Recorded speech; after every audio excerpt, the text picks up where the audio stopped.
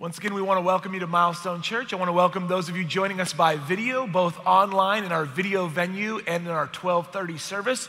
We're so glad that you're following along with us. We're here in week 3 of our Let's Talk Family series, week 2 of this Q&A format. And I got to tell you, as the people of Milestone, you guys did it again like you always do. A few weeks ago, we put this number up and asked you to send in your questions. And you guys sent hundreds and hundreds of questions. As soon as that number went up, you started sending questions and you haven't stopped. And I want to thank you for being so honest and so courageous. And I know in many ways it's vulnerable to ask for help, but we found that in this subject and with this issue, people have a lot of pain. It's what we care about the most, but it's oftentimes something we feel the least equipped to do. So on behalf of our team, I want to say thank you for sending those questions. We're going to try to answer as many as we can, but I want to also say thank you to you, Pastor Jeff and Brandy. It takes one level of vulnerability to send a question. It takes another level to answer a question. We've been friends a long time, and I know you guys aren't up here trying to say we have all the answers, but what I do know is your heart for families and your heart for people. We both have 4 kids. We talk about our families all the time. I know, maybe not everyone knows, but I know this isn't something you guys care about a couple weeks out of the year. You care about this all year long.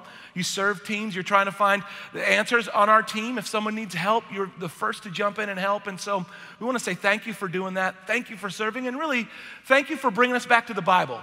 Because beyond just like tips and tricks, it's really God's word and his help that really allows us to find peace and to find help in our homes. So thank you for doing that. Pastor Jeff, it is a big weekend, so I want to give you a chance to greet all the moms out there. Well, I do want to celebrate all of you moms. In fact, let's put our hands together one more time to celebrate all the moms, celebrating all of you, maybe watching online, watching in the video venue as well. And we celebrate you. We celebrate you all year long, but this is a special moment for us to just show you how much we value you, how much we're thankful for you. And so we celebrate you here on Mother's Day. And I put a blog out this week, in fact, and you can always go to life.milestonechurch. You can look at those blogs there where we show the stories of transformation that are happening all the time. But a little thought for you, and that is that you've never prayed a prayer that God has not heard, and that he's with you. And I know a lot of times when you're in the trenches, it takes a little bit of an encouragement, so maybe you might want to go to that as a little special message from me to you to let you know that we're thinking about you and we value you. And I celebrate the mom in my home. Honey, you look beautiful today. It's awesome to be here with you as well. And we're going to have a big brunch and powerful Mother's Day here in a little bit, all right? It's awesome. All right, well, we'll get to some of these questions because we got a lot of them and we're going to do our best. We started last week, as I mentioned. If you didn't get a chance to join us, you can go online and see the questions we started with last week, but I'll try to get to as many as possible. Pastor Jeff, we'll start with you. Marriage and family are really hard, especially when you don't feel like you have all the answers. I'm trying really hard to love my wife, but it doesn't seem to be working. What do I do? Well, first of all, this question is common. It's actually maybe sometimes we don't express it or don't exactly know how to put it into words what's going on, but this is one of the common breakdowns. And I would also say this message that really hits on the answer to the question is one that is all throughout the family.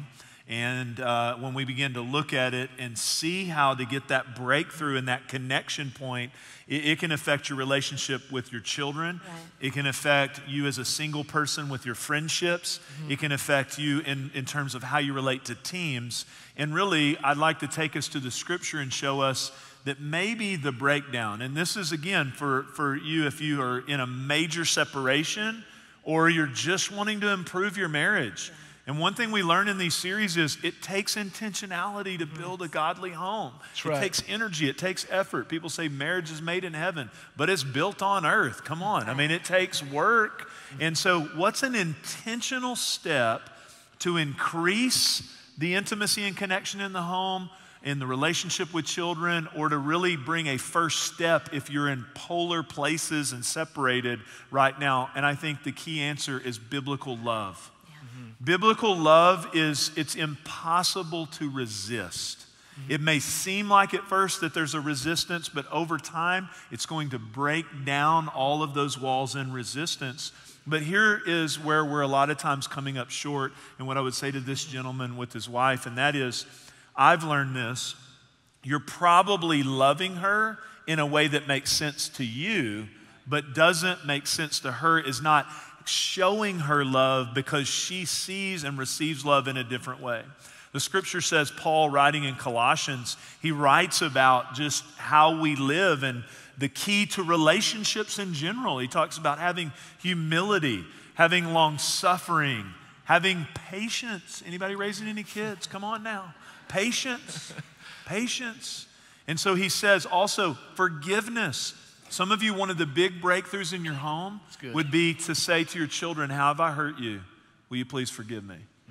To say to your spouse, how have I hurt you? Will you please forgive me? You say, how do I do that? I don't even know how. Well, he tells us here, the only way you can forgive is to first understand how much you've been forgiven because Christ first forgave us. Right. But he says some powerful things after that. And over all these virtues, these powerful truths and things that we need, he says, over all of it, put on love. He uses the terminology in this passage, clothe yourself with these things.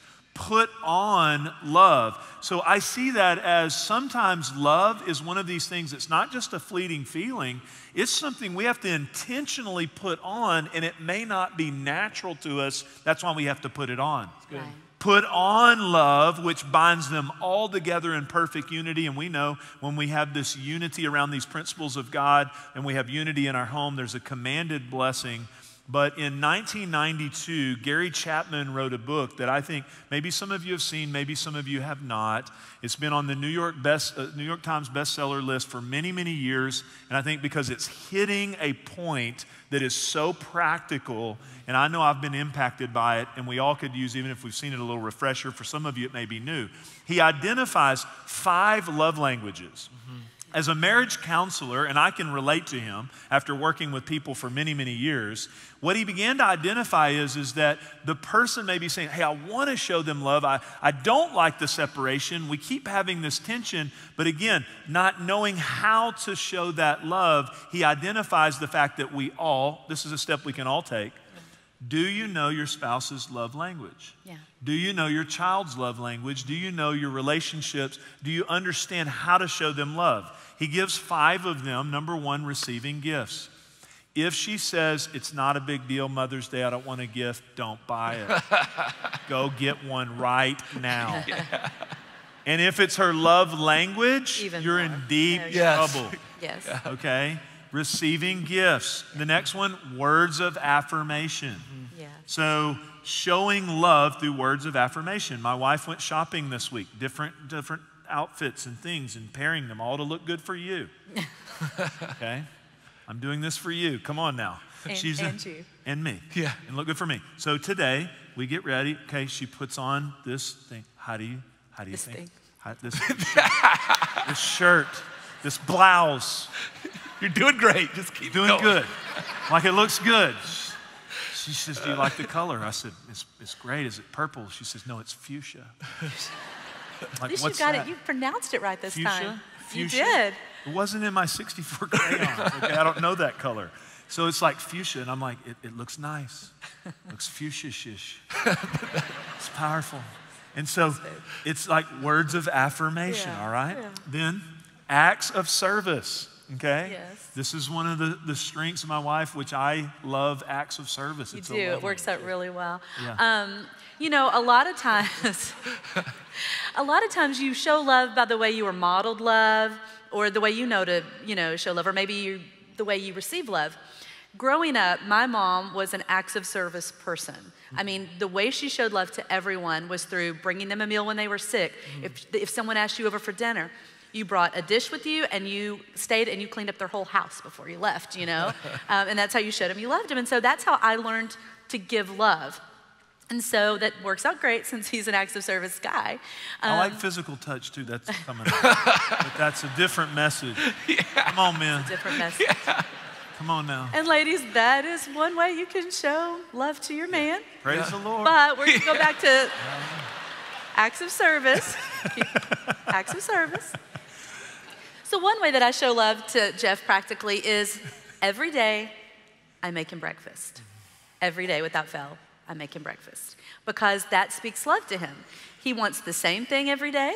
He wants a bowl of oats with no sugar, with blueberries and 2 eggs. sunny side up, right on top. And so it's gross. Keep it simple, man. I mean, you got all the basic components. Why change it But up? he loves it. Works for years. There are days that I'm like, I've got a meeting. I'm going to be late. I don't do it. I don't feel. But I'm like, you know what? It doesn't take that long, and it's a practical way every day that when he wakes up, he has his breakfast with his coffee, and he knows that I love him. So it's an easy thing I can do, even though sometimes it's a little inconvenient to show him that I love him. But because I was raised with acts of service, and because my husband loves acts of service, I tend to try to do that with everybody.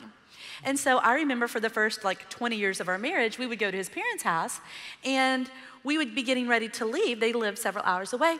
And I would make my bed. I'd make their bed. I'd make anybody else's bed. Then I'd, wash down the bathroom cabinets. And then I'd vacuum to the point that I'm like, can y'all move your feet, And, I remember one day they looked at me and they said, Brandy, we can vacuum our own house.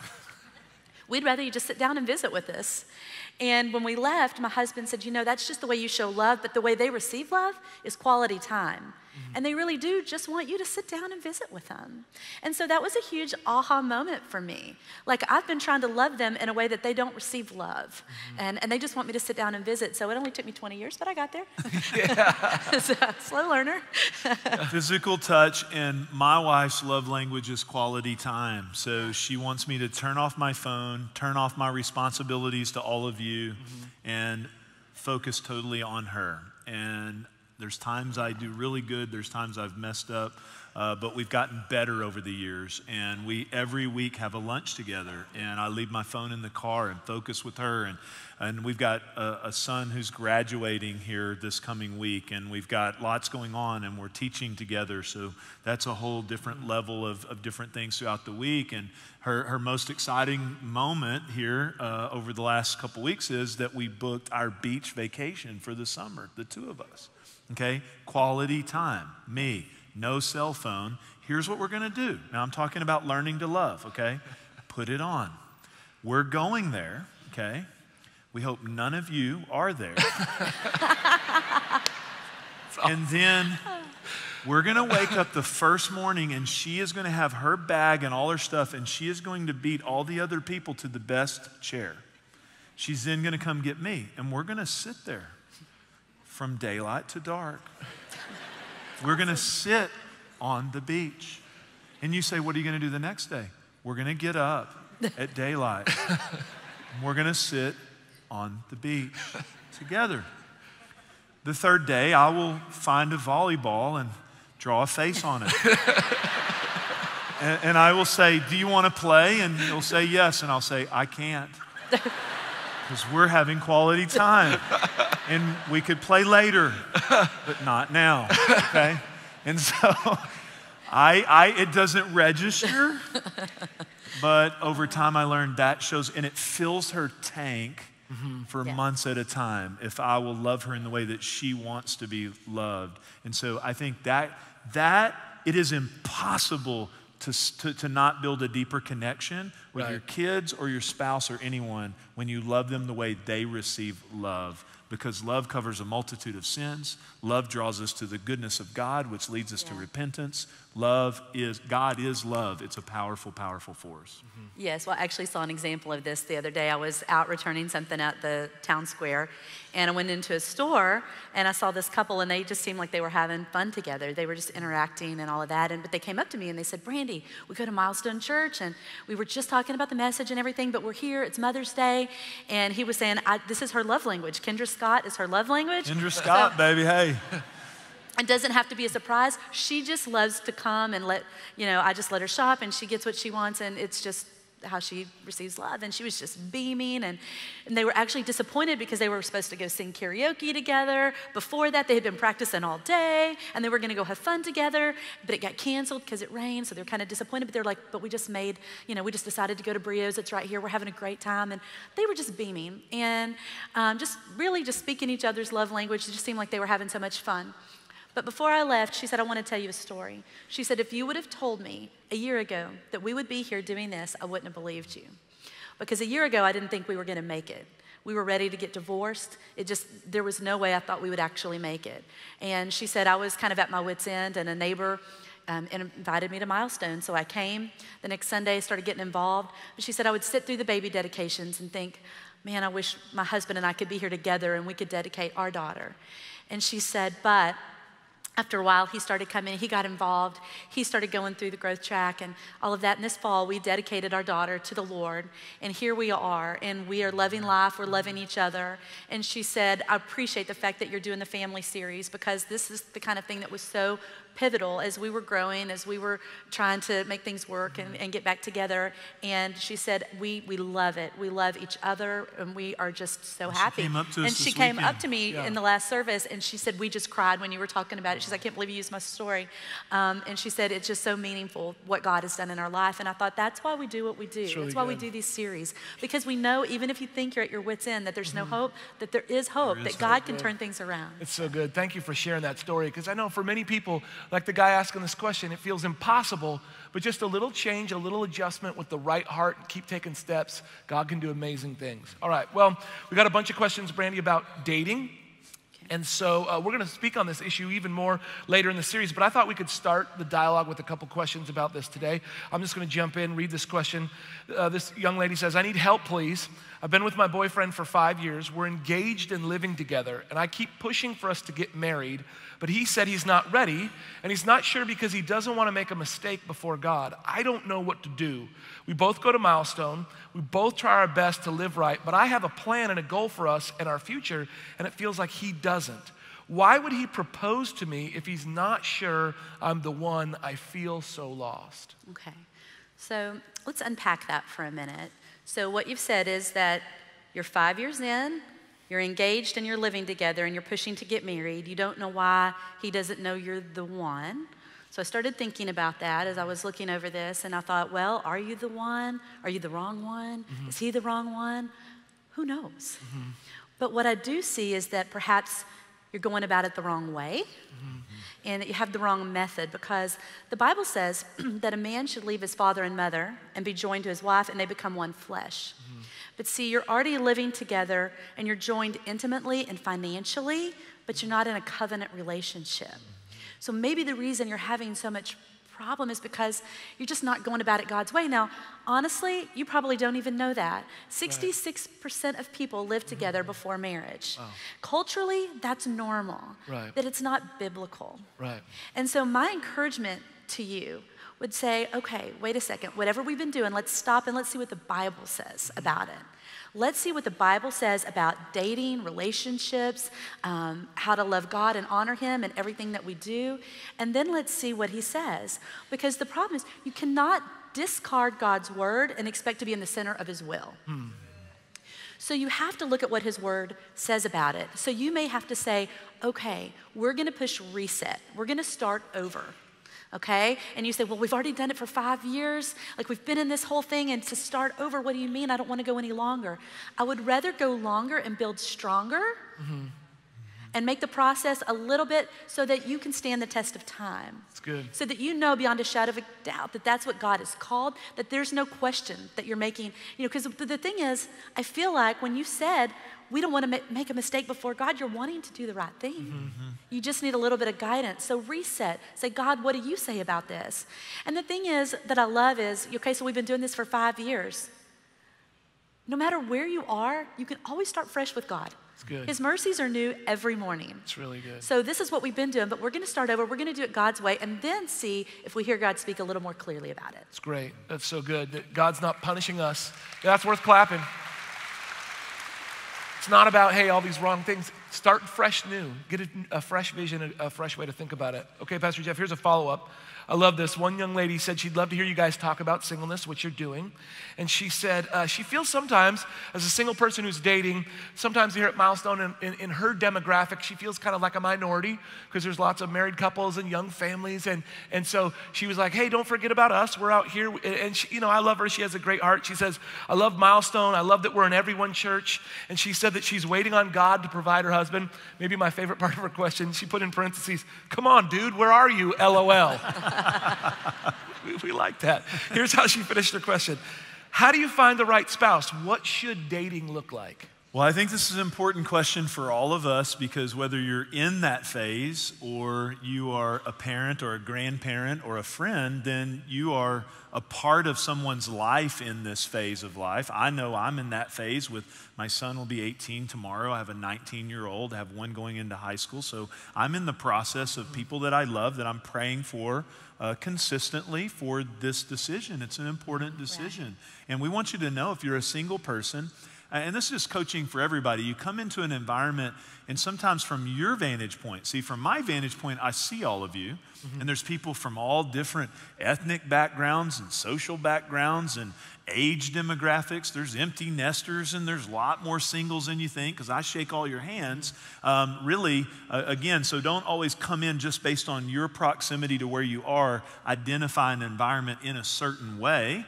And so singles sometimes have a tendency to over-identify with that singleness, but we understand where you're at, and we want you to know we see you.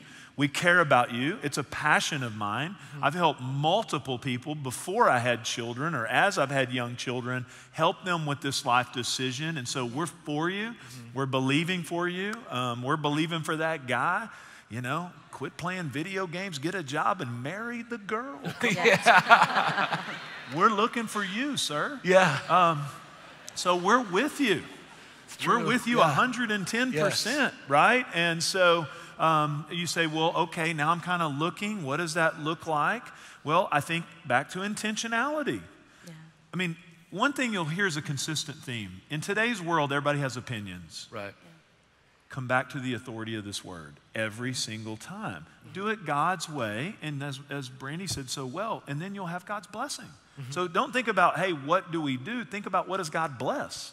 And what God blesses is a pattern according to his word. And if you're single, for a lot of you, I want to encourage you with this. You may be single because you've chosen to be single. You go, what do you mean by that? You're like, I want to be married. But maybe you've chosen to marry someone who shares your values. And if you've made that choice, good choice. Good choice, because you can just get married, you know, go to Vegas and get Elvis to marry. Love me tender. No, I mean, you could just kind of do whatever, but you've made a righteous choice. God's with you. And you say, what do I do practically? Well, you probably have a list.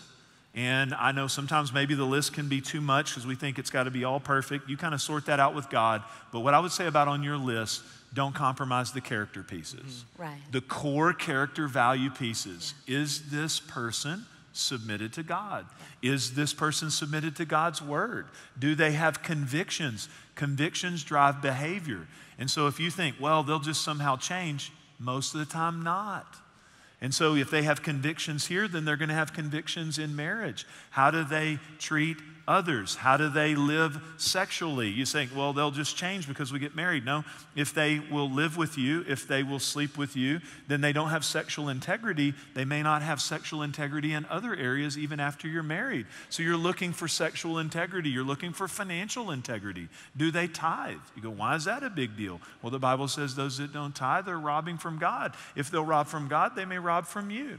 Are they engaged with this church? Are they serving others? Are they giving their... So put together some of those character principle things, and the Bible says, he who delights himself in the Lord, he will give you the desires of your heart. It's a godly desire, and we're with you. And the biggest thing I would say too, where there's a multitude of counselors, the Bible says plans do not fail. So get some godly people who have a great marriage and say, hey, will you help me with this decision? Just help me in the journey. Help me talk about this. Help me relate in this situation. And so with some intentionality, then statistics say, we're trusting God, not statistics, but the majority of people do end up married. And so we're standing with you and believing for God's best, okay? So good. Well, I think a lot of times people in that season of life feel like they're limited by their options, but it reminds me of what you said in week 1. You know, a vision for your future gives you power in your present. Like right now, you might be thinking, well, I'm a single person. This part about families and raising kids, that doesn't have anything to do with me. Absolutely it does, because it helps you form the vision of the kind of person that you're looking for and where you're trying to go. We can all learn from different seasons of life when our vision is clear of where we're trying to go. Okay, Pastor Jeff, here's another great question. It's a simple one, but I think so important. How do you create a culture of honor in your home? I think that's a great question because I think it's incredibly important. And we're seeing that as I talk to teachers and police officers. I was talking to a group of teachers this week and they said in the last 5 years even, they've seen a downward slide in the way children relate to authority figures. And I understand that people may have been hurt by authority or other things, and we're not advocating that. But in general, we need a higher establishment of the principles of Scripture to honor those that God has put in authority over us. And we need to teach this to our children. And the first place they learn it is in the home. Yeah. And how you have a home that has honor in it is we start with we honor God. Right. We honor God. He's the supreme authority. He's God, and He's God all by Himself, and we're not God. Right. And we honor His word, and then we honor one another. So the way mom and dad honor each other filters down to honor in the home as well. So my kids, you might think, Pastor Jeff, you sound like you're a difficult dad. I'm kind of a fun dad a little bit. I kind of have a few things that are non-negotiables. One of those is you don't disrespect my wife. You don't disrespect this woman, okay? You will honor her. You will respect her. And so you establish that. So I have to honor. I honor, and then that filters down into the home. Ephesians 6:1-3 says, children, obey your parents in the Lord. By the way, we're all in this verse right here. So if you're a child, you need to learn obedience.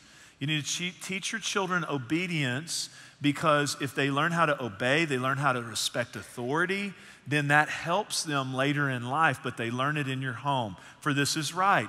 Then, look at this, we're all in this. Honor your father and mother. Children obey, but everyone honors. Honor your father and mother, which is the first commandment with a promise. I've never met a person, even someone who does not worship God, who doesn't say, I want my kids to be happy. I want my kids to be blessed. Well, here's what it says. Here's a promise for your children. So that it may go well with you and you may enjoy long life on the earth. When we teach our children to honor and obey, then we're actually enacting a promise and a blessing from the Word of God into their lives. And so I want to encourage you with that in terms of setting and establishing honor. I want to just give one little practical here that I just want to offer to you something I've had to learn. I felt like I was a better parent of younger kids, and thank God for some mentors and some help and some coaching. But it's a difficult transition, and we work through it with our children. But when they move from children, obey your parents, to young adolescents and moving into adulthood, to where they're moving more into this honor phase, but it's not about do this, do this, do this, and everything's in the box. And this is challenging for our culture because we have real driven dads and moms, and we have their whole world put together, and we do real good at trying to teach some conformity in some ways. I'm talking to Christian parents here. You know, we got their little lunch boxes and their monogram and all their little things, and we clear everything. And one person said we moved from helicopter parents to now we're Navy SEAL parents. So we're going in ahead of the battalion. So we're removing any barrier for our kids. We're calling the teacher. We got to stop that.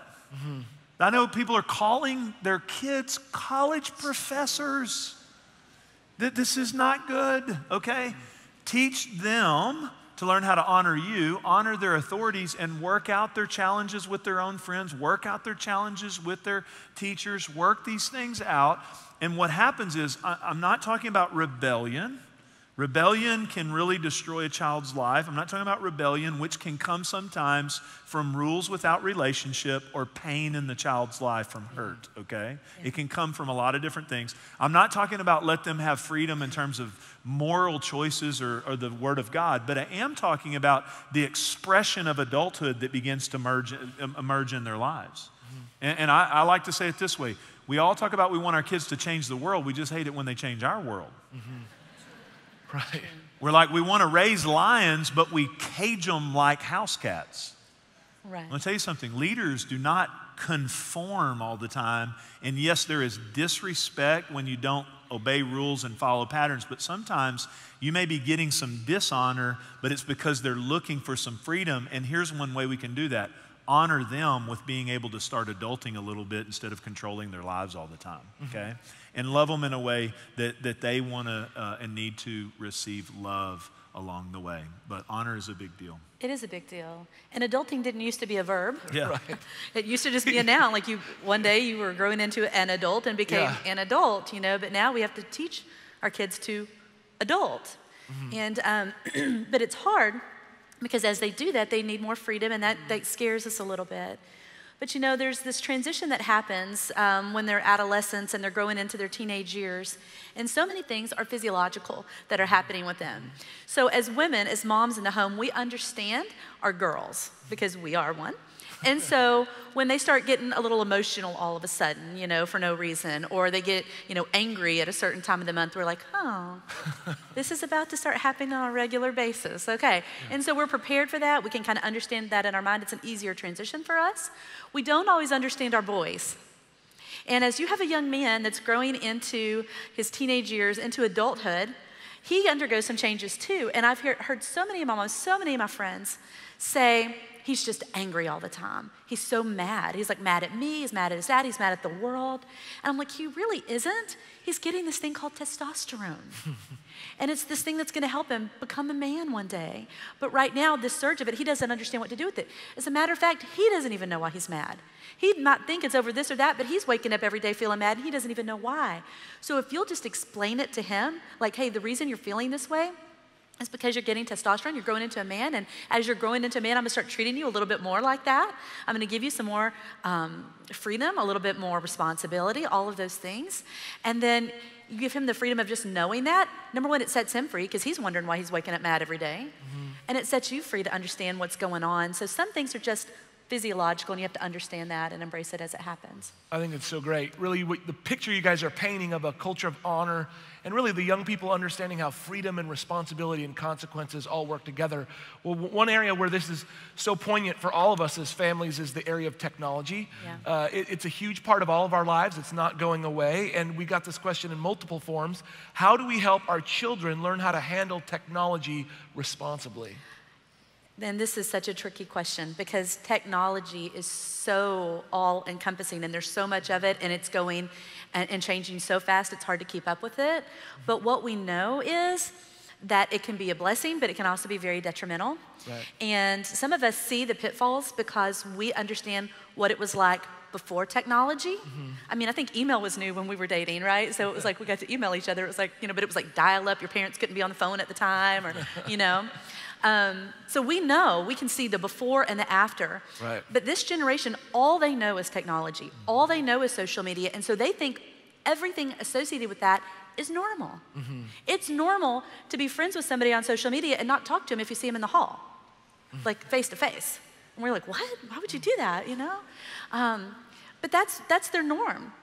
And so we have to help them set up guards, safety rails, if you will, in this area. We have to understand that there are filters, there are, controls, parental controls that you can put on it. They don't have to have Safari on their phone. And especially when they're young, that's one of those things you don't have to go looking for anything bad. It comes to you. Right. And they can search something totally innocent and it can change their life. You can't unsee some things, right? We know pornography is a huge, huge problem with technology. And they don't have to go looking for it. They'll find it everywhere they turn if we're not careful. In our house, we set up a contract with our kids, and we say, hey, this is this is the contract. You're not going to be able to use your phone after this time. If you see something, if you hear something, if something's going on, you need to let us know.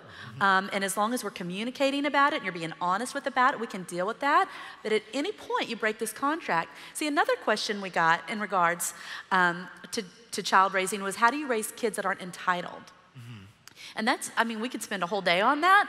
But one of the things I see in one area that it's prevalent is kids feel entitled to technology. They feel entitled to a phone. Well, all my friends have a phone, or my older sibling had a phone at this age, so I should have a phone at this age. And it's like, because you're cute? Like, why? Do you But we train our kids in this from an early age. We'll take them to Target, and we'll say, if you'll just be good, we'll get you a toy when we leave.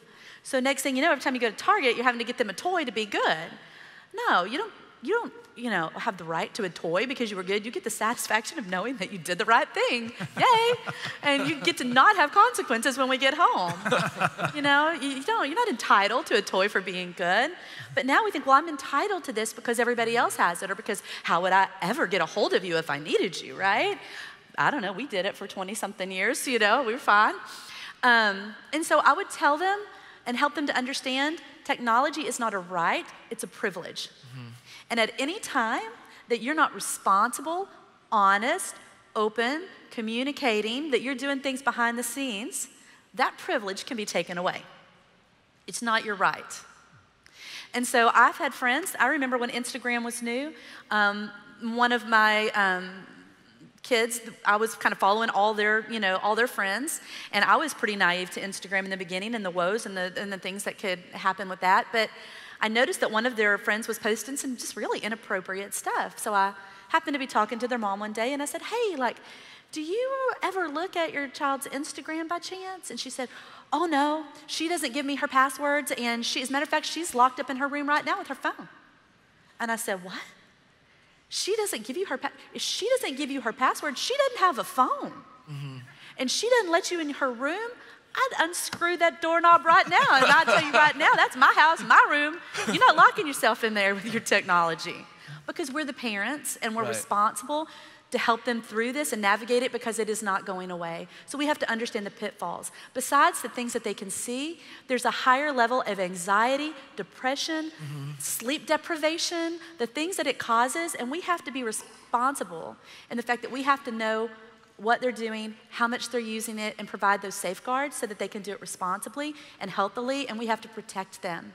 So good. Well, I think a lot of kids are looking for help because, like you said, the anxiety's up, the challenges are up. But it's interesting, you look at the research. A lot of researchers say they go to kids, they're like, do you want help with this? Do you get help from your parents? And they're like, our parents? Our parents are on our phone more than we are, right? Like 43% of families have 0 screen limitations at all in our country today. So we're struggling to figure out how this works. Pastor Jeff, help us with this. In our world of technology, at the touch of a button, what can we do? This is a parent asking, what can we do to safeguard our marriage from unfaithfulness? What I think is everybody needs accountability. Right. My biggest statement would be, wherever you're at with this subject, go up to another level if you have kids in your house. Right. Wherever you're at, go up to another level. What's interesting is 43% of families have no limitation to screen time, but the people who invented all this stuff that we have, they don't even use use it in their house. That's right. So it's an interesting, when you really study it, right, they understand the effects that it can have. And I know it's not going away, and I'm not an anti-using technology, but I do believe everybody at all ages needs some parameters, needs some accountability. And the number one thing I would say, especially to men here, if your spouse can't see your phone or your technology, there's a problem. Right. And my phone's, my computer, my wife has full access to it. My team, it's very routine that my team would take my phone in a meeting and say, let's put this in.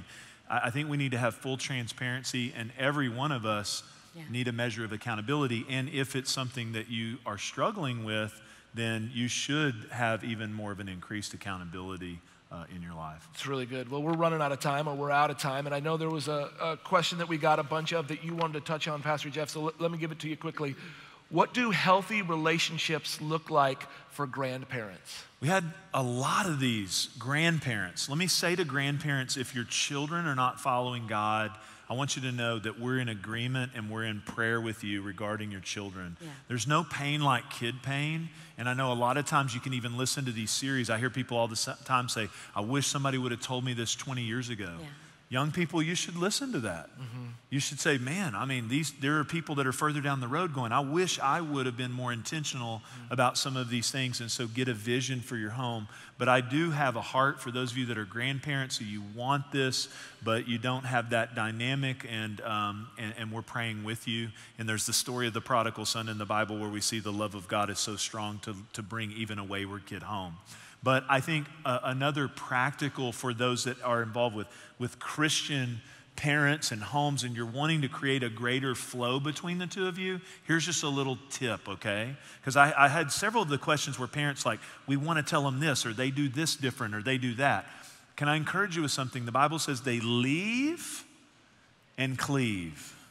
They leave your home and they're to honor you, but they don't obey your way of doing everything. Mm-hmm. And so one way to get more just openness with your children is to respect the values that they place in the home. So when the kids are at your house, respect the values of the parents. Now, we get it. You get more cookies at grandma's house. Come on now. Yeah. We get it. Sugar, you sugar them up so we can try to figure out how to put them to bed at 2 a.m. But anyway, that's not what I'm talking about. But I am talking about to teach the children to honor. You should do that with your children that are married. They made a covenant with that person. You should always agree with the covenant relationship and not take favoritism even with your own child in a godly Christian home. And so if you'll do that and honor them, then they'll honor you. They'll give you more access. Here's the final thing I'm going to say about family. Let's talk family. Here at Milestone, we have a value called spiritual family. Yes. And I realize it's challenging when you have a lot of parental urges, like you just love to parent. I love to parent. I just, the Bible says you have many teachers, but you don't have many fathers. So I've been, fathering people but before I was married, I was a pastor. So I know there's some of you like that, and you're kind of like, wow, they left, they're cleaving, and I don't have a lot, I wish I could have the grandkids every day and that kind of thing. So here's my connection. And so you've learned a lot. We need you in the game in the area of spiritual family. That's the power of spiritual family, is there are a whole generation of fatherless young people who would love someone like you to mentor them, to have a small group with them, to help them with their dating relationships, to pray for them, to encourage them. I think about right now a lady in our church who had a national platform singing with crowds of people in stadiums. And a few years ago, she started just bringing young ladies into her home, feeding them a little bit, and just talking to them about being a mom, about being a wife, about their marriage, about their future marriage. And she would say it's been the most rewarding thing in her entire life. And so I would just encourage all of you, there's always a place in the kingdom of God for all of us to participate in a healthy way in family, okay? We're all part of the team, okay? Good. Here's what I want to do finally. I want to ask the moms, if you would, to stand on your feet. All moms, stand on your feet. I want to pray for you. Come on now, let's give them another big round of applause, all the moms. And I know there are some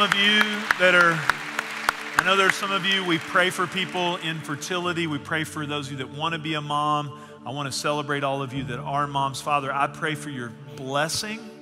I pray that below this verse where it says for us to put on love, no one in the family, more times than not, models the love and the unconditional acceptance of God to us than our moms.